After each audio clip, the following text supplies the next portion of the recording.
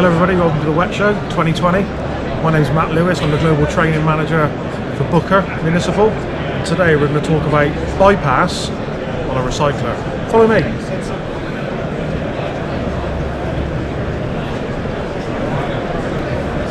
So we're on the left hand side of the vehicle, as you can see, looking inside this cabinet is a pump.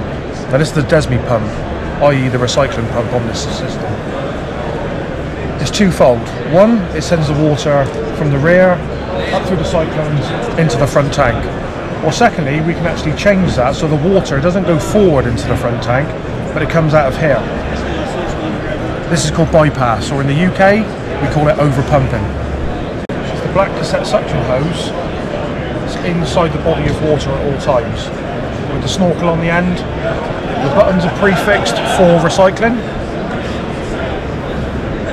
But like I said, instead of sending the water forward to keep the front tank level, so we have continuous jetting, we're going to shut the handles off so the bypass happens and the water, instead of going this way, comes this way. We come down from here, and the usual procedure is here, up, along, through, into the cyclones, clean, separated, into the front tank. What we're actually going to do is we will leave this closed, and we would then open this one. So when the pump actually kicks in, the water can't go this way. The water now is always going to be flowing backwards, hence the word bypass.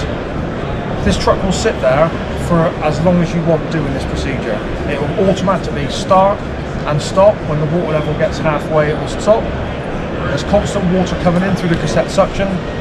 When the level rises again in the rear tank, the sensors will activate the pump will turn on and bypass water out of the back, hence the word bypass on a recycler 315. Thank you.